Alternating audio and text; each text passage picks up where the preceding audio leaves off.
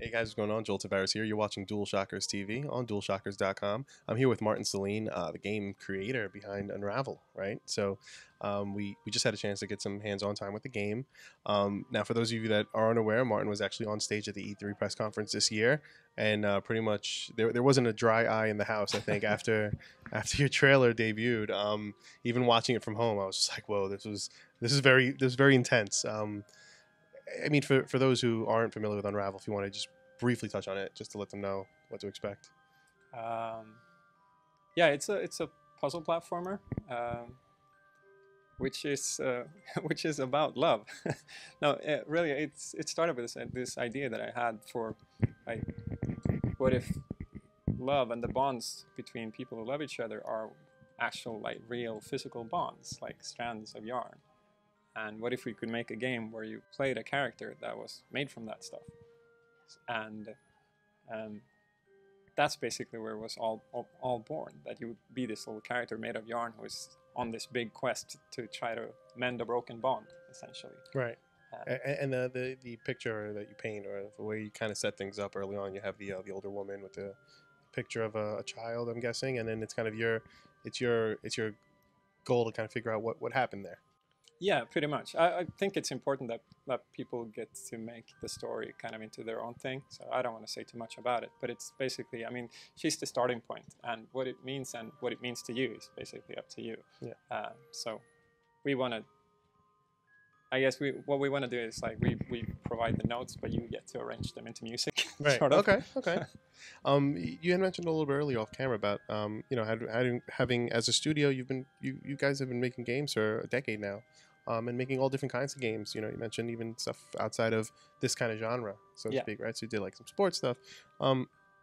How important do you feel that it is that we have kind of like these more thought-provoking games? You know, I can name a couple, like Flower or Journey, things like that, where kind of they get you kind of like out of your comfort zone of what you knew of the, I guess, the feelings you're supposed to be feeling when you're playing a video game, right? Yeah. Or are you supposed to be feeling those or that, you know, where should we be expecting games to be going now? Because this is kind of like stepping out of the box of what people are used to. Yeah, I think it's super important that these types of games exist, and like both types of games exist. I mean, sometimes just pure escapism is exactly what you need, but sometimes you want more than that. And I think both things can be really rewarding.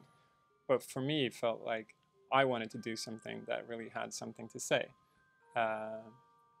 And I hope that more people get, like, the kind of ability, the sort of the wiggle room to do stuff like that. Right. And I think it's good that a lot of these games are coming up, and that we are part of that movement, just showing you that, you know, it's possible to make a lot of different types of experiences, and games can really have, like, deeper meanings. And what I think for me is that games are kind of unique as a form of cultural expression in the way that they really hold on to your attention in a way that few other things can. Like, you give hours and hours and hours of your undivided attention to a game, and it can really, like, I think it's the art form that really can put you in someone else's shoes the most. You can actually experience what it's like to be someone, and you know, share their experiences.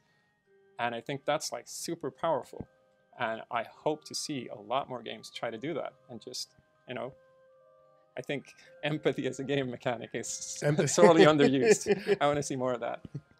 All right. Well, it was funny because you had mentioned, you're like, oh, you know, I want to make sure people are going to be smiling when they're playing Unravel. I have a feeling it's going to be other tears and sadness. No, I mean, you know, maybe tears of joy. I don't know, but it is interesting to see something like this kind of come together, and seeing people's reactions. And you mentioned in terms of how the game is playing, you had someone as young as 5 and someone as old as 72 years old playing the game. And what's that feedback been like?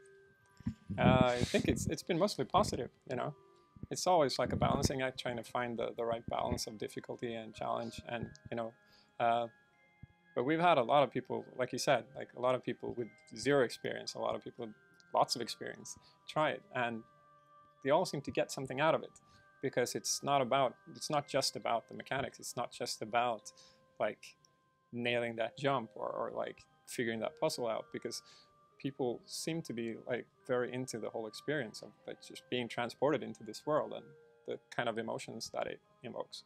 So it's pretty cool that, you know, all kinds of different people get something out of it. Nice. Now, if there's one last thing, I guess you would say to people that are maybe on the fence, or what you know, who maybe didn't see the trailer and just this is why they should be looking forward to Unravel. Uh, because I hope they will enjoy it, because it's a beautiful experience, and it's also something that's it's really satisfying to play. I think for me, the games that I like the most are the ones where like the core interaction with the game is very satisfying in itself. And what we have with all these yarn mechanics is once they start to get like second nature, and you can kind of like feel the flow of it, you can do some like really cool stuff with it that I just like super enjoy. And I think Unravel is one of those games that has a very, very special kind of feeling to it. So if you're just into gameplay, then I think that could be your hook. But if you want the extra But layer, then there's also the side of that it's one of those things that, yeah, I think it can like be inspire you. I think it can move you. I think it can like hopefully, you know, put a smile on your face. all right. Well, it put a smile on I think everyone's face here in the room. So again, Martin, thank you so much. Thank you. Thank you for your time. This has been Unravel with Mr. Martin Sahlin, one of the game's creators, and we're watching DualShockers TV on DualShockers.com, and we're out.